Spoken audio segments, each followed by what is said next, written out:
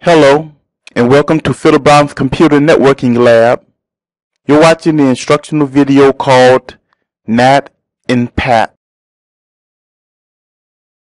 NAT is short for Network Address Translation. It is a system where routers can change outgoing packet headers from an old IP address to a new IP address and keep track of them via the internal table that it builds. When packets come back from the internet, NAT uses the tables to perform a reverse conversion to the IP address of the client machine. In static NAT, there is a manual assignment of public IP addresses to each internal machine, and that assignment is used all the time. Dynamic NAT uses public addresses and assigns them on a first-come, first-served basis. Both static and dynamic NAT requires that enough public IP addresses are available to satisfy the total number of simultaneous sessions.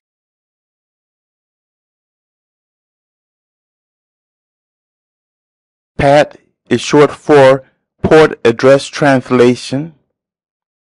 PAT is a variation of NAT in that NAT only uses the IP address of the client machine to form a unique public IP address, but PAT uses both the IP address and its port number to make a unique address.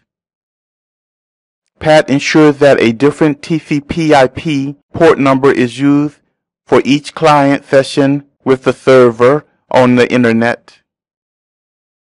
When the response comes back from the server, the source port, which becomes the destination port on the return trip, determines which user to route the packets to.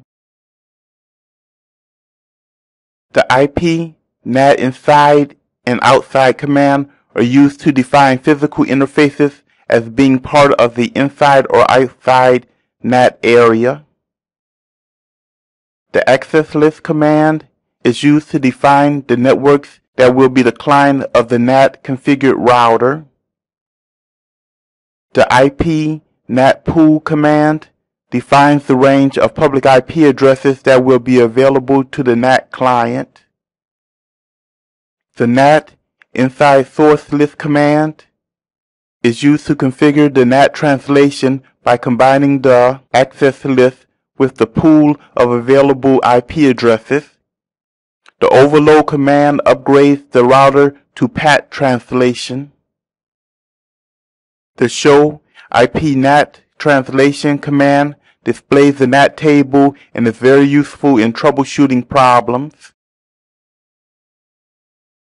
Here we are on the philiprayBrown.net domain, and we want to send a packet to a server on the internet.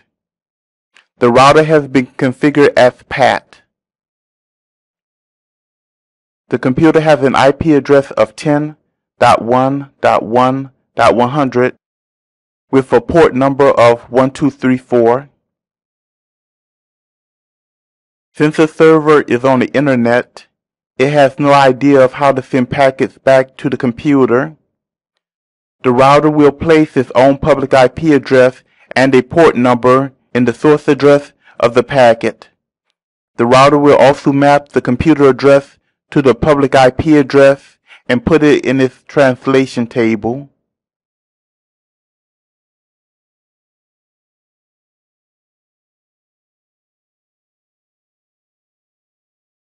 The server receives the packet and sends a reply packet. Since the first packet source address was the router's public IP address, the server sends the reply packet to the router. The router sees the source and destination address of the packet and looks in its translation table to figure out which computer to send the packet. The computer receives the packet without the internet server knowing the computer's IP address.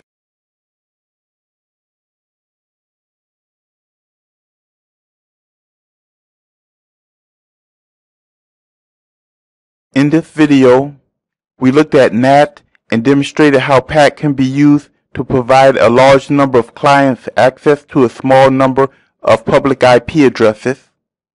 I hope this video was informative, and I thank you for viewing.